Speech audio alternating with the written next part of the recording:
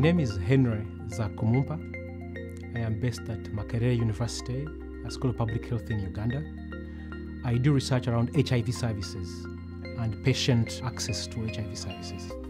UMC is supporting us in doing important work in trying to understand the medication safety of newer HIV drugs, especially dolutegravir or DTG, and trying to understand whether this medication is safe for patients, and if there are any challenges with the patients are experiencing, and whether they are reporting these challenges to the National Drug Authority in Uganda.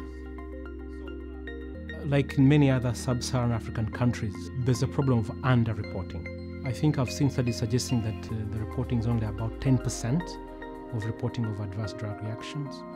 And the problems are really several. They include low health worker awareness of the importance of pharmacovigilance, shortage of materials for reporting.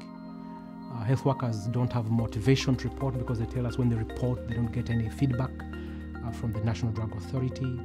There are also issues around lack of diagnostic capacity to do tests for medication safety, such as liver function tests and glucometers for testing blood sugar.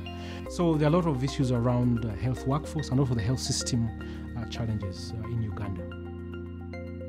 I think good PV is really critical because it prevents mortality and morbidity of patients.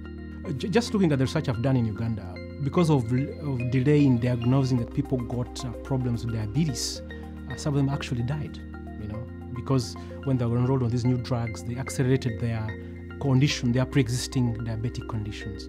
So I think PV is important to securing the safety of patients, ensuring patients don't get harmful drugs, and making sure that the drugs don't do more harm than good.